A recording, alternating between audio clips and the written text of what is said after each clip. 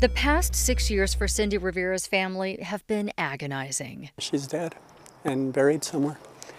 And I beg the community to help me find out where she's at.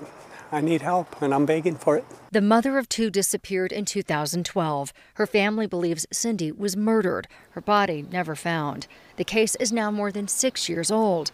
Many state leaders believe if her crime is ever solved, they fear families like hers may not get justice. We are the only state in the nation that has a statute of limitations for second-degree murder. In our state, when it comes to first-degree murder, that's murder that's premeditated or planned out.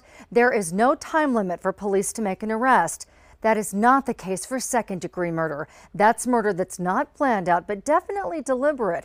And the time limit for an arrest for that crime, 6 years. Bill Rehm is a New Mexico lawmaker, a Republican and retired cop. For more than a decade, he's been trying to change that law.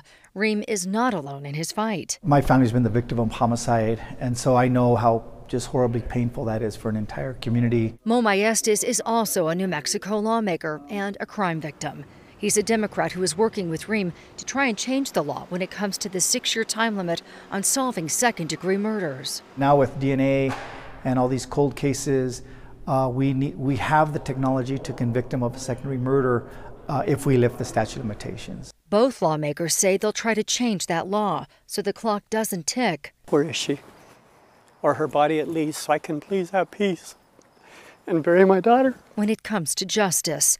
For Target 7, I'm Nancy Laughlin.